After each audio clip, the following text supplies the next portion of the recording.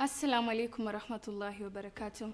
I hope this finds you in the best shape of iman and health. Today's reminder serves as a reminder to me first before all of you, and this is my journey with the Qur'an. I remember it all started in the year 2017, 2018, after we had completed Friday prayer and had sat on one corner of the masjid. I was just reflecting. And then a sister came and asked me to join a halaqah inside the masjid, which I gladly did. And the topic of the halaqah that day was the mercy of Allah subhanahu wa ta'ala and how merciful He is to His servants. And one thing that really got my attention was the speaker. She was around my age, but the way she was speaking about Allah subhanahu wa ta'ala was something beautiful, wallahi. May Allah bless her and preserve her.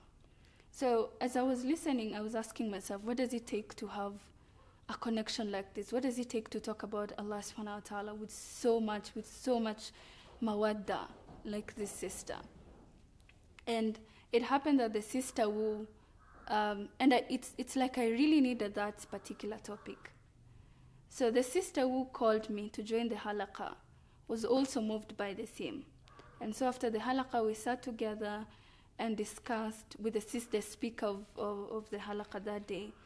And she was just sharing, and subhanAllah, my friend who now called me to the halaqah organized a Quran class for us. So that weekend she went and looked for madrasas around her place, and we got to join the next weeks, alhamdulillah. So I commuted from Rongai to Juja Road thrice a week, and wallahi, it was worth every minute of my life.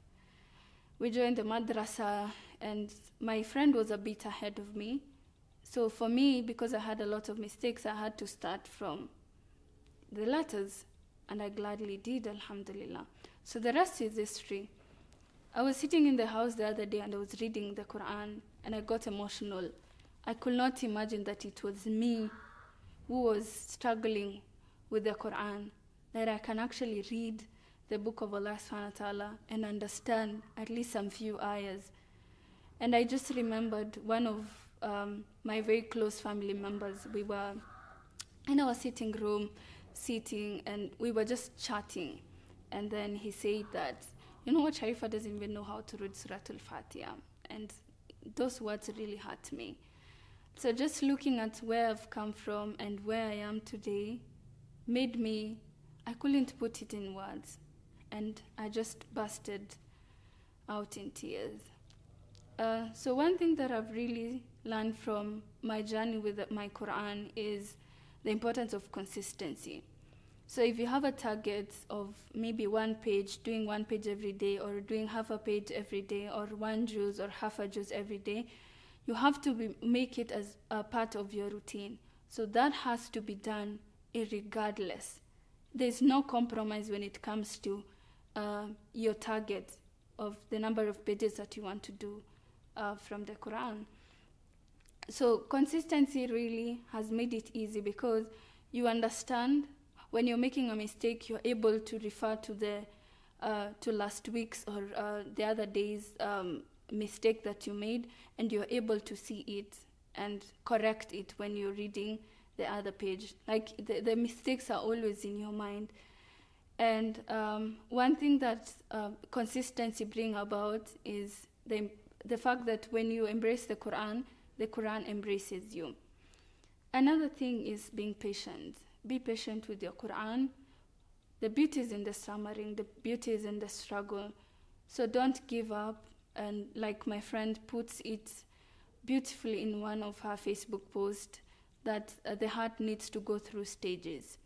So like a withering flower that has not completely died, you know, it has to go through stages before it becomes beautiful. So some of us read the Quran, and if it doesn't give us the instant gratification, you close your mushaf and put it in the shelves, and it starts gathering dust. And this is exactly her words. So for the heart to be moist, it has to go through stages, you know, for you to actually absorb the beauty and the joy that the Quran brings about, or the joy that comes with the Quran. The other thing is making dua. When you're struggling and when you're seeing that you're struggling but you're not getting to where you want, make dua to Allah Azza wa Jal. Ask Him to make it easy for you to have a connection with His book and make it easy for you to understand it and not give up on it. So dua goes a long way in really helping us, just encouraging us that, you know what, I've made dua and I'm sure that Allah will answer my duas. Also, I've realized the morning hours are very important when it comes to doing your muraja or hifd, for those people who are doing hifd, because your mind is fresh at that particular point. So you're able to do as probably more pages than if you would have done it at night. So I'm not a morning person, but I've really struggled and I've seen the benefit of doing my muraja in the morning. And wallahi, don't get me wrong, I'm not a hafidha, I'm not close to being an hafidha. I still struggle with my tajweed, I still struggle with my makharij, I still struggle. And I love the struggle. I completely love the struggle. The last thing is, be a companion to the companions of the book.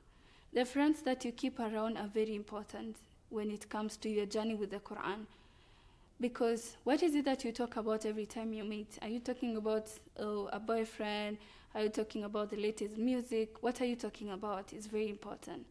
So being with people who have aspirations like you, and I'm not saying you should dump your friends who are not, don't have a connection with Allah subhanahu wa ta'ala, or they listen to music and whatnot, but you should encourage them from how you do your things or from how you struggle with your journey with the Qur'an.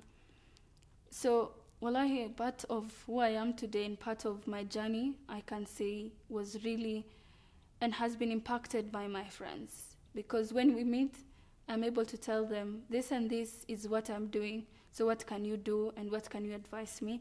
And they're able to advise me. And also just talking about Allah subhanahu wa ta'ala every time you meet reminds you of your purpose in this life.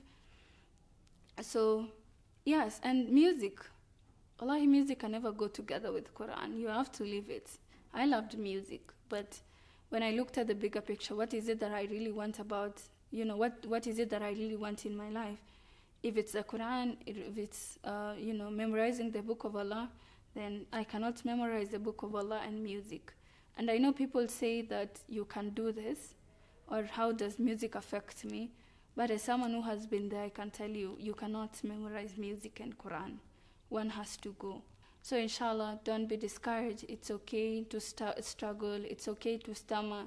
It's okay not to know the book of Allah, but it's not okay for you to stay there. You have to start your journey. And subhanallah, I'll leave you with this words that my friend told me in a recent phone call that we were in. She told me that, you know what, Sharifa, I am done being an average Muslim. And I asked her, what do you mean by you're done being an average Muslim? And she said, I'm done praying 5 times. I'm done just doing the basic things. I want to go beyond. I want to, emulate the Sahabas and the Sahabiyats. And I reflected on those words and I asked myself, what is it that I do extra as a Muslim? So inshallah, it's never too late for you to start your journey.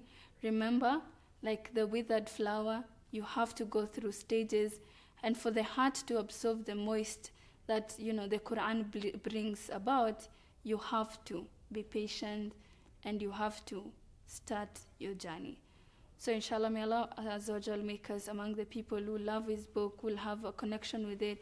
May He make it easy for us to memorize. And inshallah, until next time, Assalamu alaikum wa rahmatullahi wa barakatuh.